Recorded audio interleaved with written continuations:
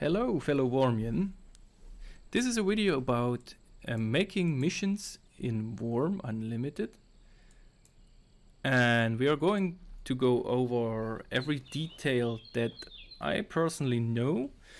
So this is going to be probably a 3-part project where we will do progressively more complex missions, and to start out we will going over just a few very basic mission types that I'm going to show you today. This is not all my personal knowledge. Much of this knowledge I have learned from Emma Grace, a fellow community member, and thank you Emma for showing me the ropes. Of course, if you have any questions about the video or making missions in general, you can always head over to the Wurm Unlimited modding forum, which is a Discord server actually. The link is down in the description. Alright, let's get started. So to actually be able to make missions, you will need a certain item. So you'll activate your gem wand, go to specials, go to create, and then you give yourself a mission ruler. There. You can leave all those other fields empty as always. It works with any quality, and this is the item you need to make the missions. Alright, I went ahead and packed some of these dirt fields, which shall be our little mission area here, which we'll be using to fool around a little bit. So let's just start, right? So if you activate your mission ruler and right click anywhere, you'll get the option Manage Missions, and a new window will pop up. So basically a mission consists of 3 major parts: the mission itself, triggers and effects. You can start working with anything from any direction you like, but I tend to follow a certain theme, so I'll always go into the mission list first and then go from there, but you will see. So let's create a new mission. If you want to, you can take a peek here into these missions. Depending on how much religious missions are on your server, you will see a list. You can kinda ignore those, but they are there. So just head here and create a new mission. So your mission will need at least 3 chars for the name. I'll just call this test mission. And you can do a group, you don't have to do a group, but I tend to do mine, call them custom, so I know it's mine. You can set it to inactive, so that mission will not get triggered by its triggers. You can hide it from players, so it's not shown in their mission progress bar. And you can write an instruction. As it says here, this text will appear as pop-up when the mission starts. So only when the mission starts, this text will be shown. But also this text will be shown when one is going to check their missions. To see your mission progress, you can go in your HUD settings and activate your mission progress. This character right now has no mission progress, so I cannot see any mission progress bar. But you will see it in a bit. So let's have a little instruction or introduction text. This is a test mission, right? You can also set it to fail on death or to fail after a certain time period, and you can also set it to the players to be able to restart the mission if they fail the mission, if they died or the time ran out or something else. Or you can set the mission to be repeatable, but when it finished. So if you can imagine, like you have a little walk around town quest, right? And people get introduced to where is what, and maybe someone forgot where something is, so then they can restart the mission even they finished it and do the town tour again, something like that. Your imagination is the limit, and of course Wurm's technical limitations, but we'll see. Alright, then we'll click create mission, and now I took too long. That's a worm quirk. If you take longer than 15 minutes, nothing happens. Okay, so let's do it fast. It's the test mission. Custom. This is a test mission. No restart. Oh, maybe make restart when finished and create the mission. Alright. If that succeeded, you will now enter the mission window. So this is the same window. If I close that down, it's the same window as if I go to list missions. See, there's this test mission. Yellow means it's not active because it has no triggers. And if I hit edit mission, I see the same window. Of course, you can always change your inactive or hidden state or the fail and restart states anytime when you edit your mission. So now we've got a mission, but how do we start that mission at all? We need to trigger it. So let's see, I'm gonna create a rock shard real quick.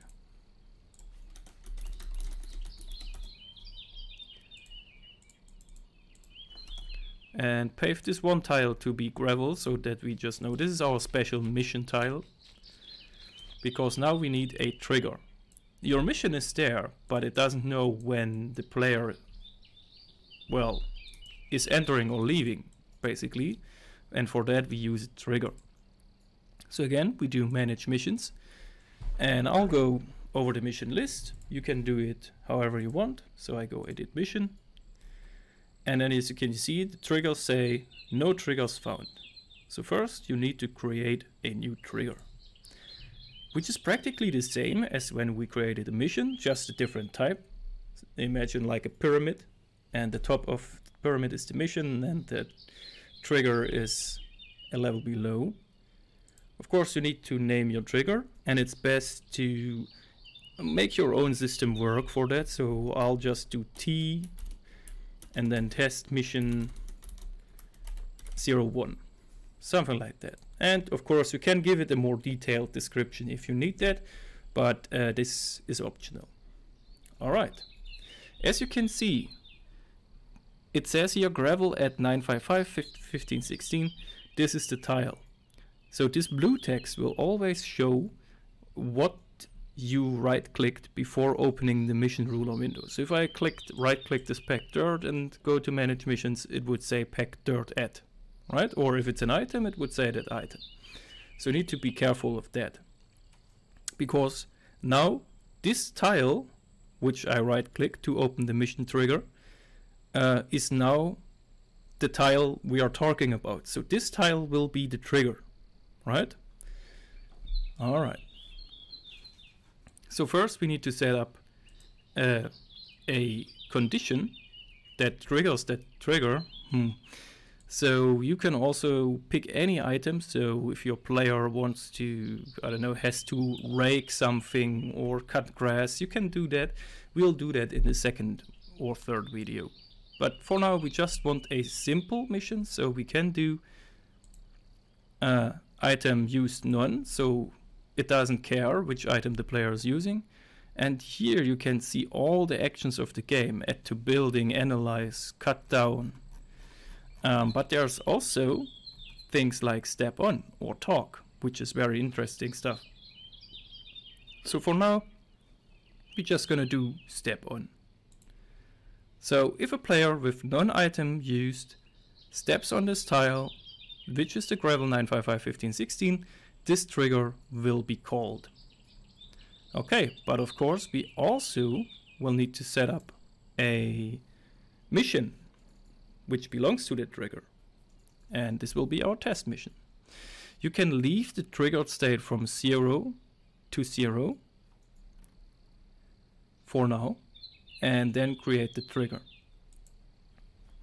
So the thing about triggers is, or missions is, a mission has a mission state of 0%, right? Makes sense. If a player didn't start a mission, it has 0% progress.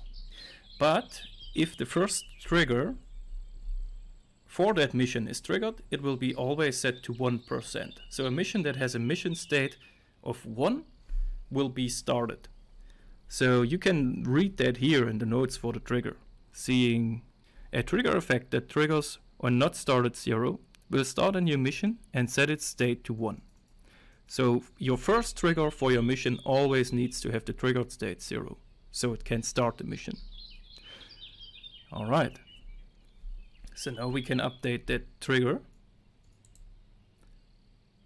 because we created it, and then basically the trigger window popped up. So this is the same thing. If once you create the trigger window, edit trigger window will pop up, and then you can still change things around, add effects, which we will do later, update the trigger, delete the trigger, or clone it if you want to mass create some triggers. Cloning is pretty useful. Yeah, and to go back, you can either update your trigger with doing nothing or go back, your choice. Alright, so if we check our mission here now, it says, alright, there is this trigger which is blue. That means you currently have selected this trigger with the mission ruler. Then it's blue, and yeah, that will start the mission. So let's update the mission. You also can see it's still blue in the list because I have right-clicked this field, which is a trigger of this mission, and then the entry is blue. Okay, and then we can go back and go back. So now if I step on this tile, the mission should get started. So I'll just do that. I need to revoke my invisibility as GM character here, and I'll step on. And we get our little pop-up. This is a test mission. Cool. But if I step off, nothing happens, right? So we can also see here a test mission has been started, but the state doesn't move on. So if a player would have this mission, it would be forever in his mission window. We can double click this and you'll get the description back. So if you are doing quests of some type, so these descriptions could be used to guide the player in a certain way.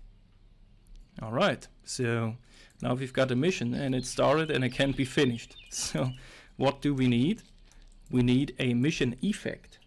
And this is the third component of a mission. The mission effect belongs to a trigger. So if you go back and see list triggers, we have here our list trigger. And this is our mission starting trigger. And it has no effect. See that? But we can create an effect.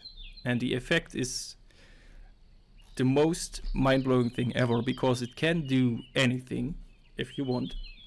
Well, almost anything. I'll name it E-Test Mission 01. If I can type today. Again, it can have a description, but this will not cause a pop-up. Right? This is just a description for you. I've never used these three options because, again, it says right here they are dangerous. So I'm not using them. The reward tab is something we will use later, but for now I'll just keep that clear. And also the tiles tab is something we'll talk about later. Right? Okay. But the general tab is what we'll need. So mission state affected is the most important thing here. You can have this effect affect non-mission. So like imagine we walk on this tile, we step on that tile, and we will not affect any mission, so there would be no progress for that mission. But we could potentially set up the trigger so that we can repeat that effect, like anytime a player walks over that tile, a raging spider spawns or something like that. That is totally doable. So you need to be following your own, well, your own script in your head there, what you want to do with the effect. So if you want this trigger or this effect that belongs to this trigger, bring the mission forward, you need to also put in your test mission here. For this little test mission, I just want to finish the mission immediately, so I'll set it to 100%.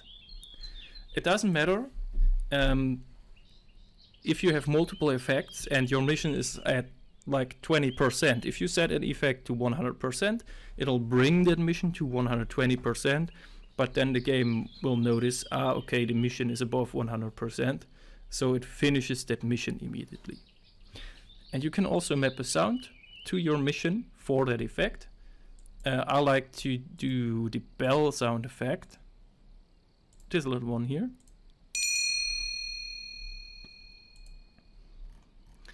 So all the triggers for my missions always have this little hand bell. Alright, this activate, deactivate, I use it very rarely, but you can use effects to deactivate missions, like for example, if you have a spawn area and people can pick some tools, then maybe picking the pickaxe will lock you out of picking the hatchet, something like that, right? If you have a mission for every item that rewards the player with a pickaxe or a hatchet, you can lock them out so they cannot use the mission that gives them a hatchet. You can also activate and deactivate triggers and effects. But again, I'm not playing around with that too much. I'll just go mission, and then there are triggers inside the mission, and there are effects belonging to that triggers, and you can still do most of the things with that. Now, if you want your effect to have a pop-up, you need to put in text in both of these fields here.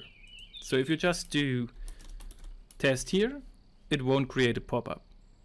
And if you just do test here, it might create a pop-up, but the surefire way is to just put something here and here. So this is a top test, so this is like attention. You noticing this message has been noticed. Create the effect, and now we are back to the trigger menu. Create the effect, and now we are back to, again, the same effect window. It has been created and automatically the edit trigger effect window has been opened. So everything is set up, it's fine, so I'll just hit update effect, and now I'm back in my trigger. But as you can see, the trigger has no effect. So you have to link that manually. Even though we set up the effect so that it affects our mission, so you can see that if you go back to the test mission. Oops, that was my trigger. You go back to the test mission. You can see there are other mission effects that change the mission state, and you see it's all unlinked. And you see the effect test mission 01 is there, but it's not linked to any trigger. So again, we go into the trigger, go down to effects, and then we link that effect. Alright, and after that I'll update the trigger, and now we have in our mission the trigger and the trigger effect. We update the mission, and then we step forward to that gravel tile, and nothing happens. Do you know why nothing happened? I'll show you. Just to see, nothing happens. We go back to the tile, manage missions. Remember the trigger? If we go to the trigger list, and if your list is full of triggers, always remember the blue one is the one you're looking at. Edit that trigger, and you see it's triggering from 0 to 0%. Well, the mission state is at 1%, so that trigger is not going to fire anymore, right? So we need to set this to something higher. So it triggers from 0, that is useful to start a mission, and then triggers to, let's say, 10%. It doesn't matter because our effect state is plus 100%, right? So it will finish the mission right away. So update the trigger, and then I'll go back, and now if I walk on the tile, we should get our test pop up there. See, attention, you're noticing this message has been noticed, and the mission state changed over to done, and now We can do this all over again. So that is a very simple test mission. We can also go back to the mission and set it to not restart. Update that mission. And now if I walk on the tile, nothing happens since the mission is done. So that's also something to know. Right. Now let's make a new mission. I've explained how to make these triggers, how to link an effect, and let's do a very basic little mission here. Alright. So I'll just no, that is not what I want. I'll go manage missions, create a new missions, and I call it cats. It might be restarted when it fails, and it fails on death. And I won't do an introduction pop-up, that's correct. Then I'll go ahead and create a new trigger, and I call it T cats. And when it triggers, so at 0%, you can also call it 0. I'll call them 0, 1. And this time I don't want to trigger that when people step on that tile. I want to trigger it when people examine that tile. Still gravel. So as you can see, a tile can be target for multiple triggers. And a mission can have multiple triggers. And a trigger can have multiple effects.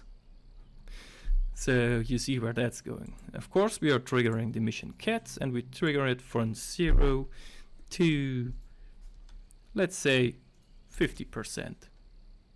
Okay, create that trigger. Oh yeah, you can also delay triggers, so seconds to trigger is also a nice way to fool around with your people. So if we go and say it takes 5 seconds to trigger that, update the trigger, there's the trigger. Create a new effect, E cats 01, because it belongs to that trigger. And I'll call that boo. Got him. And this time we are going to affect the mission state of cats. And we'll affect it by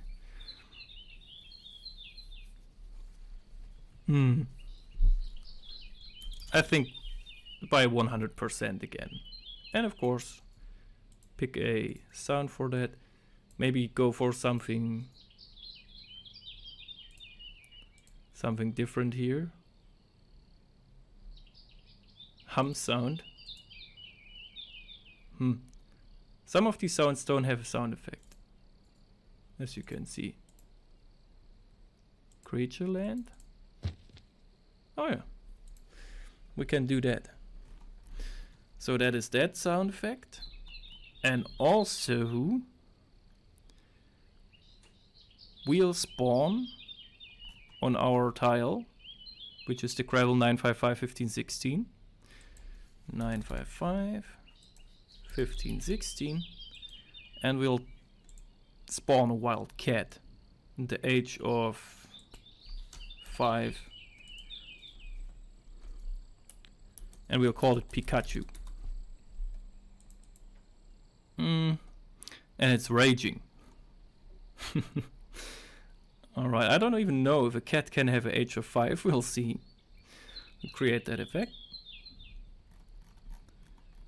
And you notice once you created an effect and you are in the edit trigger effect menu, you can also, in the lower part of the effect, you can already link a trigger to that effect. Alright, we've linked that and we update the effect. Mission looks good.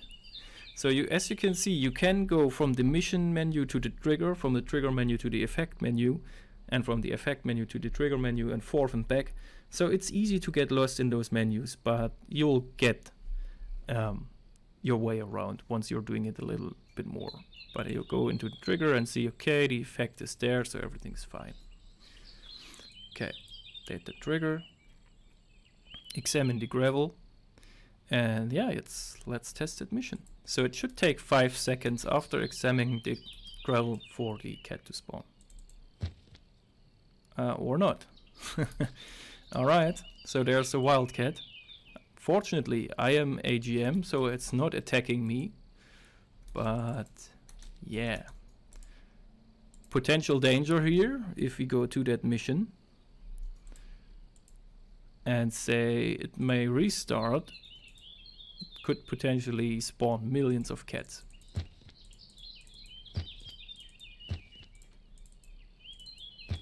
All on the same tile in the center. And this looks a little bit psychedelic, but it's 5 cats. Also the gender is always random. Right.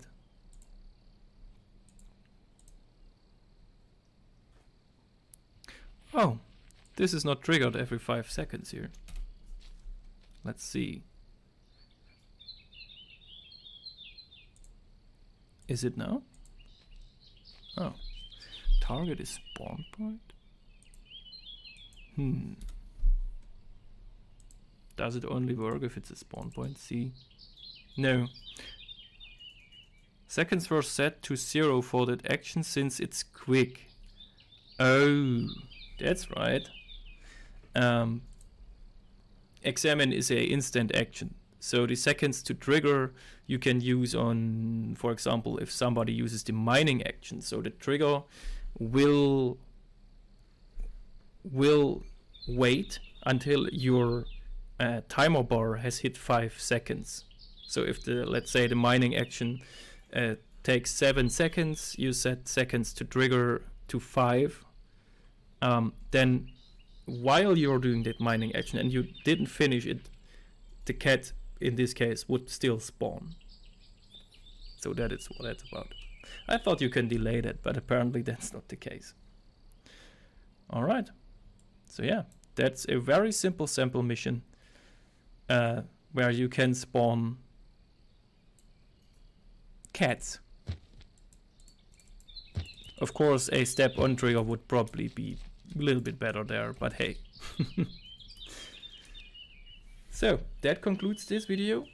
If you have any questions about missions or triggers in Wurm Unlimited, just ask around. Feel free to hit me up on Discord. My Discord name is down in the description. And of course also the Wurm Unlimited modding Discord. Feel free to join. People are generally nice and want to help you. Alright, I'll see you in the next mission video where we will be going about a layered mission that is a real little quest that we are wanting to build. And in the video number 3 we'll be glossing over how to also altering mission states via database manipulation and other neat little tricks. Alright, so I wish you a very nice day and I hope you learned something, and maybe we'll talk to each other on the modding Discord. Bye.